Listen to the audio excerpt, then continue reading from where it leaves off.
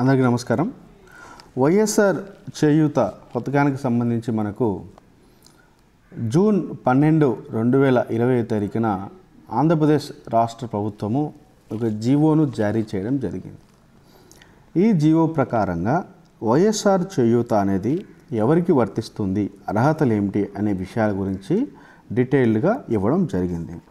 మరి అయినా కూడా చాలామందికి కొన్ని ప్రశ్నలు అలాగే మిగిలిపోయాయి, చాలా అనుమానాలు కూడా ఈ యొక్క స్కీమ్కి సంబంధించి ఉన్నాయి.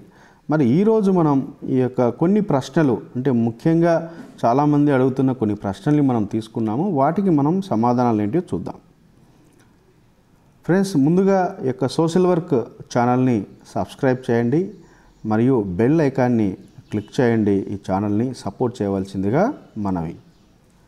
తర్వాత వైఎస్ఆర్ చేయూత ప్రశ్నలు సమాధానాల విషయానికి వస్తే, వైఎస్ఆర్ చేయూత ఎవరికి వర్తిస్తుంది అంటే మనకు బీసీ, ఎస్సీ, ఎస్టీ, మైనారిటీకి సంబంధించినటువంటి మహిళలు ఎవరైతే ఉన్నారో వారికి వర్తిస్తుంది.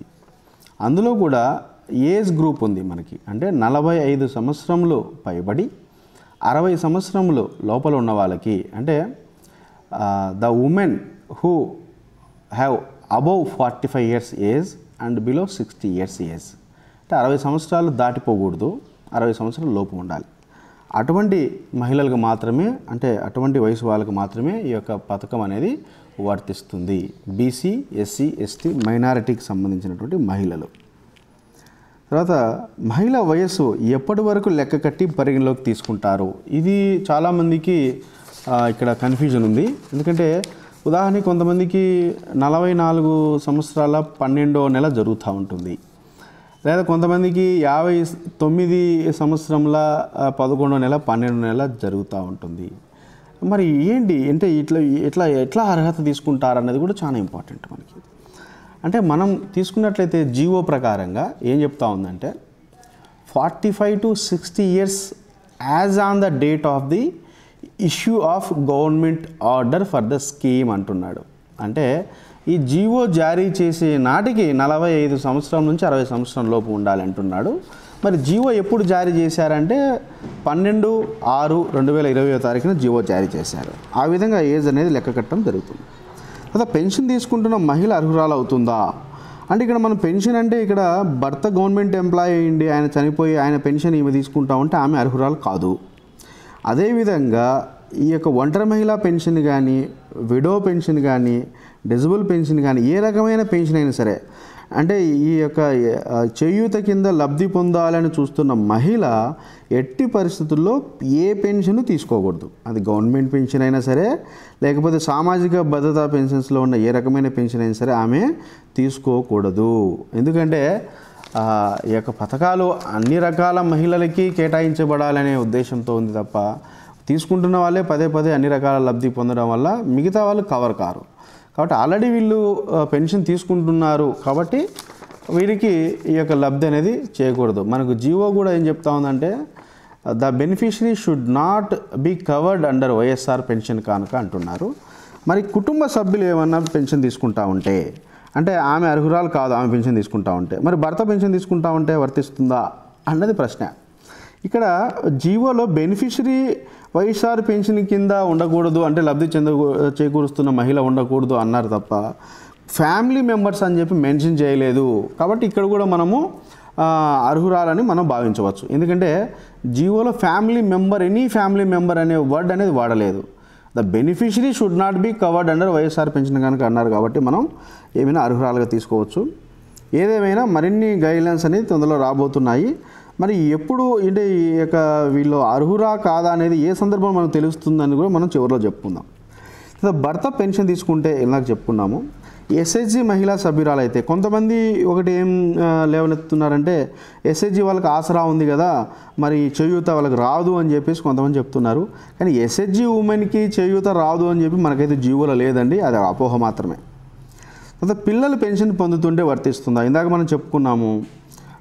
అంటే సామాజిక భద్రతా పెన్షన్స్లో భర్త పొందినా, పిల్లలు పొందినా, కుటుంబ సభ్యులు ఎవరు పొందినా కూడా ఈమెకు రాదు అని చెప్పి జీవోలో లేదు.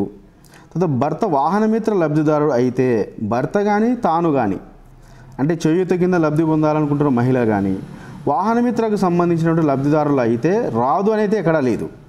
మనం క్లియర్గా జీవో గమనించినట్లయితే రాదు అని లేదు, ఖచ్చితంగా వీరు కూడా అర్హులవుతారు. తర్వాత మహిళకు ఇందాక మనం చెప్పుకున్నాం వైఎస్ఆర్ వాహనమిత్ర వచ్చి ఉంటే ఖచ్చితంగా అర్హురాలు అవుతుంది. వాహనమిత్రే కాదు, టైలర్స్ కింద కూడా వీరు టైలర్సు, రజకులు, దీనికి సంబంధించి కూడా నాయి బ్రాహ్మణులు, దీనికి సంబంధించి కూడా వీళ్ళు లబ్ధి పొంది ఉండొచ్చు. కానీ వారికి లబ్ధి రాదు అని చెప్పి చేయూత గైడ్లైన్స్లో ఎక్కడా లేదు. వాళ్ళకి ఇచ్చింది కేవలం ఏంటంటే ఆమె పెన్షన్ పొందుతూ ఉండకూడదు, వైఎస్ఆర్ పెన్షన్ కనుక. దాని తర్వాత కొన్ని క్రైటీరియా ఉంది, అంటే ఎవరు అర్హులవుతారు, ఎవరు అనర్హులవుతారు అనేసి మనం అర్హతలకు సంబంధించి కొన్ని ఉన్నాయి. అవి ఆల్రెడీ మనం చెప్పుకున్నాం, మళ్ళీ చెప్పుకుందాం. తర్వాత రేషన్ కార్డు కానీ రైస్ కార్డు కానీ ఖచ్చితంగా ఉండాలా, ఇది చాలా ఇంపార్టెంట్. చాలామందికి రేషన్ కార్డు ఉండిండదు, రైస్ కార్డు ఇప్పుడు కొత్తగా అప్లై చేసింటారు, వచ్చి ఉండదు. మరి వీళ్ళు ఎలిజిబుల్ కాదా అంటే మనకి ఎక్కడే కానీ రేషన్ కార్డు మ్యాండేటరీ చెప్పలేదు. ఫ్యామిలీ ఇన్కమ్ సర్టిఫికేట్ మ్యాండేటరీగా చెప్పారు, ఆధార్ మ్యాండేటరీగా చెప్పారు తప్ప, క్యాస్ట్ సర్టిఫికేట్ మ్యాండేటరీగా చెప్పారు తప్ప ఎక్కడే కానీ రేషన్ కార్డు ఖచ్చితంగా ఉండాలని ఎక్కడ మ్యాండేటరీగా లేదు. కాబట్టి లేకపోయినా వర్తిస్తుంది అని అర్థం. తర్వాత మహిళకు అమ్మఒడి వచ్చి ఉంటే, ఇక్కడ అమ్మఒడి వచ్చినా ఇందాక చెప్పుకున్నట్లుగా వేరే ఏది వచ్చినా కూడా లబ్ధి రాదు అనేది జీవోలో లేదన్నమాట. కాబట్టి వారు కూడా అర్హులుగా మనం భావించవచ్చు. తర్వాత ఒకే ఇంట్లో ఇద్దరు మహిళలకు వర్తిస్తుందా? ఎట్టి పరిస్థితుల్లో వర్తించదండి. మనకు ఫ్యామిలీ అంటే ఒక డెఫినేషన్ ఉంది, అది కూడా చెప్పుకుందాం. కాబట్టి ఒక కుటుంబానికి ఒక మహిళకే వర్తిస్తుంది తప్ప ఇంట్లో నలుగురు ఎలిజిబుల్ మహిళలు ఉన్నారంటే నలుగురికి రాదనమాట, ఆ వయసు వాళ్ళు ఉన్నారంటే. తర్వాత ప్రభుత్వ పెన్షన్ తీసుకుంటున్న మహిళ అర్హురాలు అవుతుందా? ఇందాక చెప్పుకున్నాము, ఆమె అర్హురాలు కాదు. తర్వాత భర్త ప్రభుత్వ ఉద్యోగి అయితే, అంటే భర్త ప్రభుత్వ ఉద్యోగి అయినా లేకపోతే అంటే కుటుంబ సభ్యుల్లో ఎవరు, భర్తే కాదు కుటుంబ సభ్యుల్లో ఎవరు గవర్నమెంట్ ఎంప్లాయీ అయినా కూడా, లేకపోతే ఎవరు యొక్క పెన్షన్ తీసుకుంటున్నా కూడా గవర్నమెంట్ పెన్షన్, వాళ్ళు అనర్హులుగా భావించబడతారు. తర్వాత ఇంకొకటి చాలా ముఖ్యమైన ప్రశ్న ఏంటంటే కులాంతర వివాహం జరిగింది, ఇంటర్ క్యాస్ట్ మ్యారేజ్ చేసుకున్నారు. భర్త ఏమో ఎస్సీ ఎస్టీ లేదా బీసీ లేదా మైనారిటీ కమ్యూనిటీకి చెందిన అతను, భార్య మాత్రం ఓసీ కమ్యూనిటీకి చెందిన ఆవిడ. మరి అటువంటి సందర్భంలో వర్తిస్తుందా అంటే ఒకటి, మరి క్యాస్ట్ సర్టిఫికేట్ అనేది ఇక్కడ చాలా ఇంపార్టెంట్. మరి ఓసీ మహిళకి ఎస్సీ ఎస్టీ బీసీ మైనారిటీ అని చెప్పేసి క్యాస్ట్ సర్టిఫికేట్ ఇస్తారా? వీళ్ళు అలా ఇచ్చినట్లయితే ఆమె వర్తిస్తుంది, అంతే తప్ప మనకి క్యాస్ట్ సర్టిఫికేట్ చాలా ప్రామాణికం, చాలా ఇంపార్టెంట్. క్యాస్ట్ సర్టిఫికేట్లో కనుక క్యాస్ట్ ఈ ఎస్సీ ఎస్టీ బీసీ మైనారిటీకి సంబంధించి లేకపోతే వారికి ఎట్టి పరిస్థితుల్లో ఈ లబ్ధి చేకూరదు. తర్వాత కుటుంబ సభ్యులు ఆదాయ పన్ను చెల్లిస్తున్నారు, అటువంటప్పుడు ఇప్పుడు ఈ సందర్భంలో కూడా వారికి ఈ యొక్క పథకం వర్తించదు. అంటే ఎవరు కూడా కుటుంబంలో ఉన్న వాళ్ళు ఆదాయ పన్ను చెల్లించకూడదు.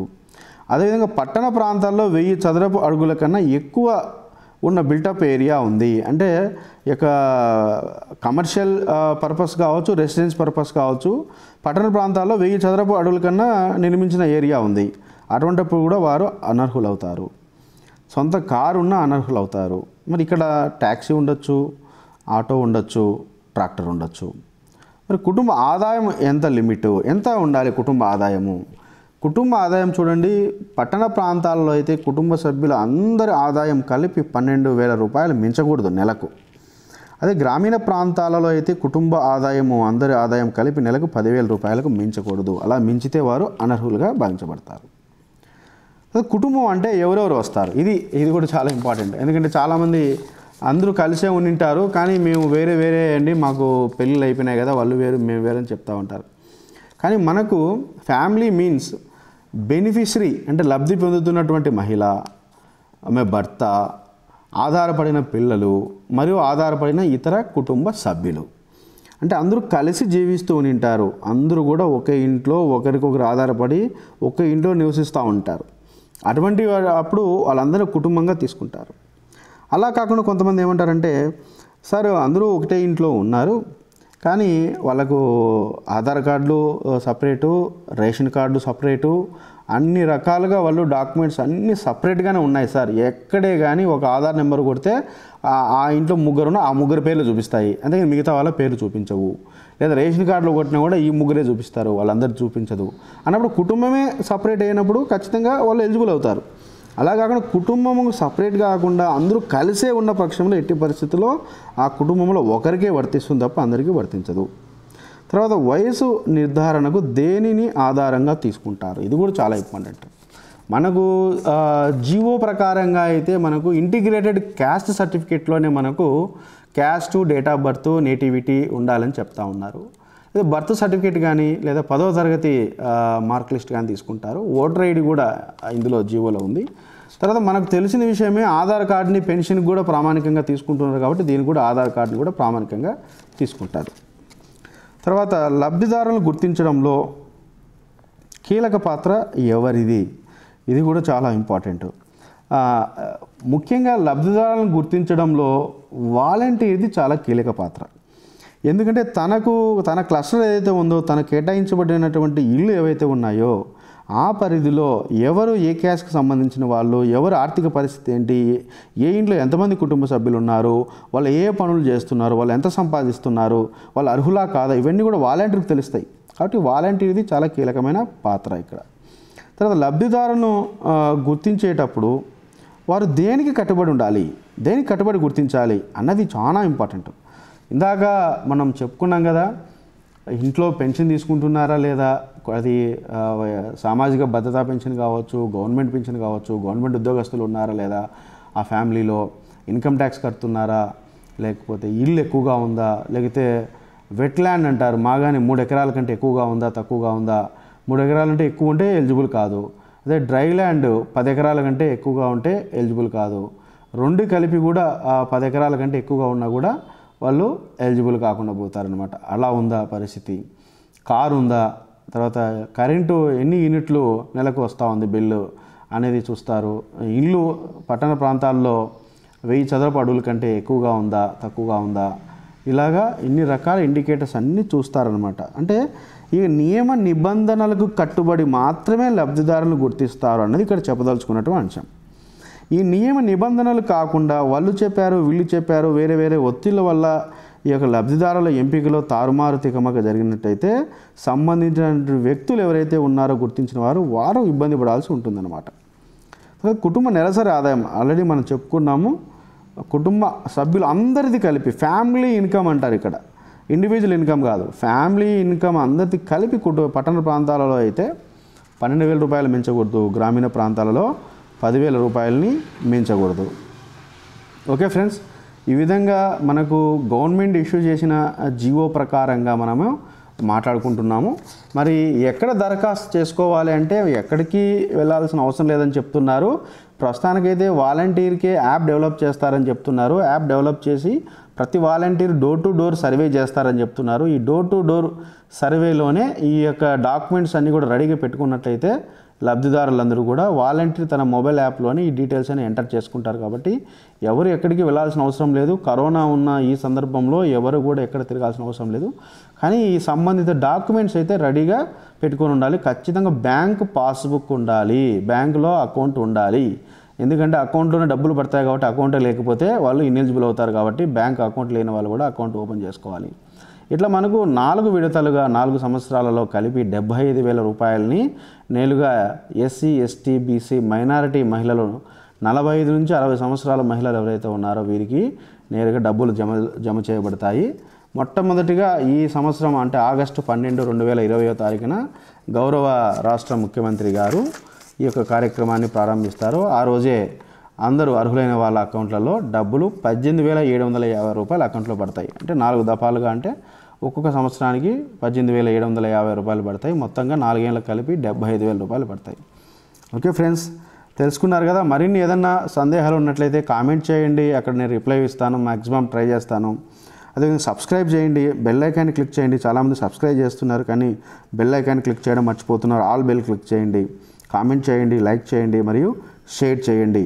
Thank you.